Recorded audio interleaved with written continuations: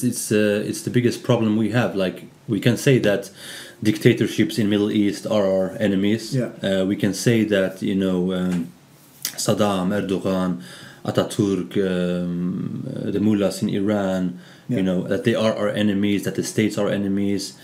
Some people even talk about the peoples. I don't like to do that, but we can talk about those things. But in my opinion, our biggest enemies is ourselves. Yeah. If we were united, nobody would be able to use us. No, exactly.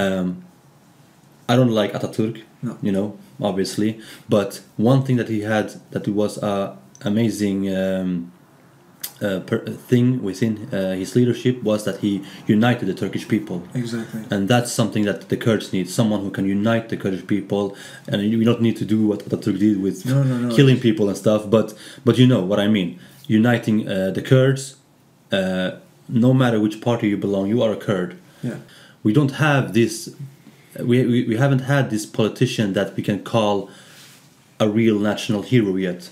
No. The closest thing we could come is Qazi Muhammad. Yeah.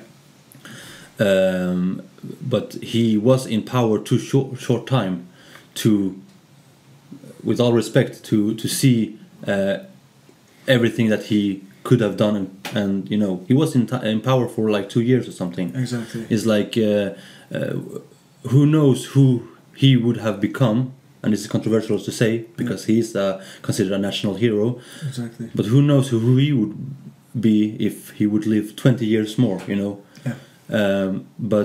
So we haven't had this Nelson Mandela type who have fought, struggled, become imprisoned, and then become free to become our leader until he dies.